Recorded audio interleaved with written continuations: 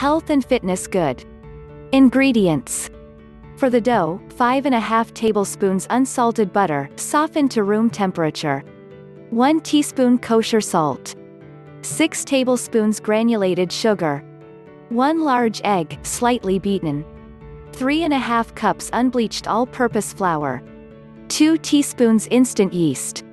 1 1/8 to 1 1/4 cups buttermilk. For the filling, 1/4 cup unsalted butter, softened. 2 tablespoons fresh lemon juice, juice of 1 lemon. Zest from 2 lemons, divided, reserve 1/2 teaspoon for the glaze.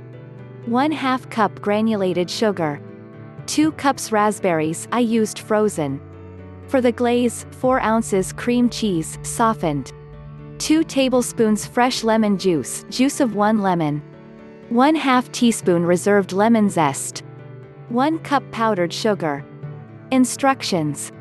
1. In the bowl of a stand mixer with the paddle attachment, or in a large bowl with an electric mixer, cream together the butter, salt, and sugar.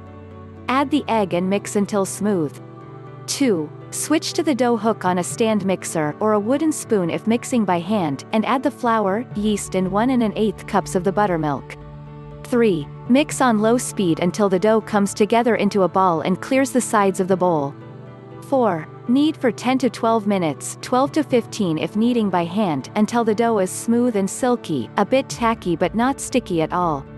If it's very sticky, add a bit more flour, a tablespoon at a time. If it's very dry and not coming together, add a bit more buttermilk, a tablespoon at a time. 5. Move the dough to a large, lightly oiled bowl and cover it with plastic wrap. 6. Allow it to rise for about 2 hours until it doubles in size. 7. With an electric mixer, whip the cream cheese, lemon juice and lemon zest until smooth and creamy. 8. Add the powdered sugar and whip again until smooth. 9. Set aside, covered tightly with plastic wrap. 10. When the sweet rolls are finished baking, allow to cool in the pan for 5 to 10 minutes, then spread the lemon cream cheese icing over top of the warm rolls. Serve warm. 11. Keep any leftovers in a sealed container in the refrigerator, they reheat well in the microwave. Subscribe to the channel. Click the link below the description for more details.